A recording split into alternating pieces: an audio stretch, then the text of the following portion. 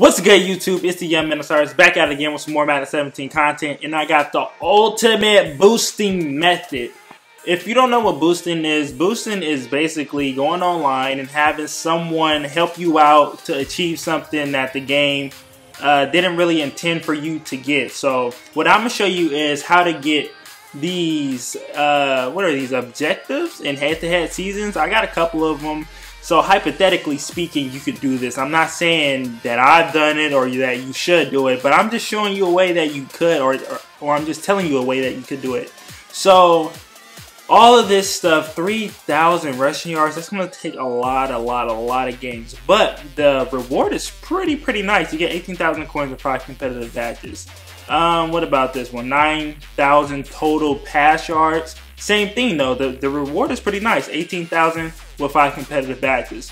So what you can do for this, you can go to head-to-head, and it works really well if you have a mic or something that you can communicate when you're on the head-to-head. And basically all you would do is, so I guess you would just go in and say, hey, you want to help me out with the objectives, so we can help each other out, because everyone has this. No overall is needed to unlock this or anything. So you would just, try to, get them to help you out. So you'll let them score first, and then I guess that would, I don't know, give like some type of trust. But you guys just keep going back and forth, and if you have a mic, you guys both can communicate. I don't think it works with your friends, so if you try to go with your friends and do it, I don't think it works. You have to go into the legit head-to-head against randoms and do it. But this is a way that you can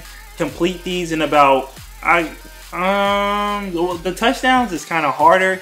I'd say that's probably like 10 games maybe. I don't know if you guys press times out and stuff, and I don't know if you just control the clock right. But for these yards and stuff, I say probably 5 games you'll get all these, and it really helps out with the competitive badges. If you want to do the competitive set and you're like 30 off, you can get 20 of you could get 40 of these in like 5 games and 18,000 coins. So all the budget squads, all the people that don't got a lot of money to spend on the game and like to do the solos and things, you can get all these coins in about 5 games. So that's just something I just figured out. That's a cool little boosting technique that I just thought of.